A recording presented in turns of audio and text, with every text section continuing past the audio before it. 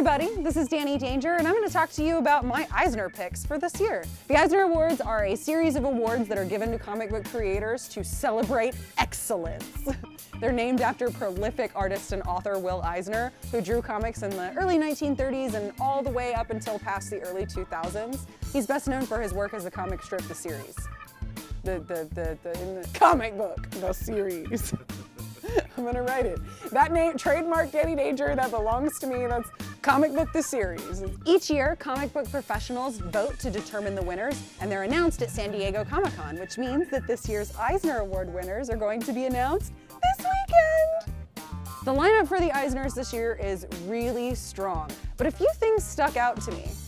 First of all, why is Jordie Bellaire not nominated for Best Colorist for Mara? I mean, you open the book and vivid just doesn't begin to describe it. The Surgeon General should put a warning on the front of this thing that if you have some sort of seizure-related disorder, you shouldn't flip the pages too quickly. I would love nothing more than to see Saga win Best New Series. It's bold, it's adventurous, it's a really fresh outlook on the sci-fi genre, and I think that the influence that this comic has in the years to come is going to be pretty substantial.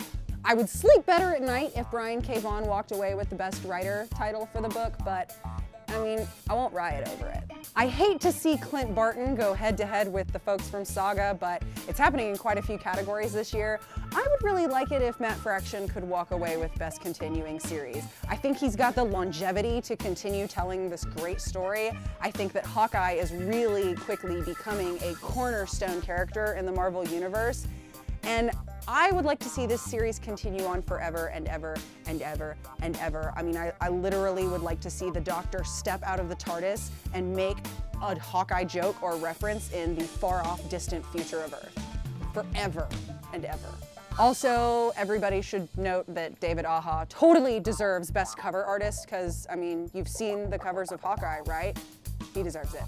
I would love to see Hope Larson walk away with Best Adaptation from Another Medium for her graphic novel interpretation of A Wrinkle in Time.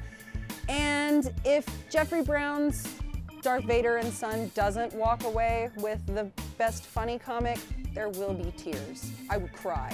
It will be pathetic. I will film it, guys.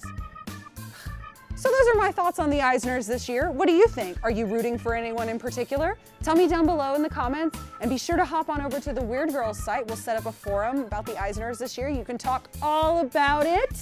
Be sure to share this video, like it, and subscribe if this is your first time checking out Weird Girls. Definitely come back and see us some more. A special thanks, as always, goes out to Austin Books and Comics for letting us film in their beautiful store, who, by the way, have excellent condition copies of Saga #1 and Hawkeye.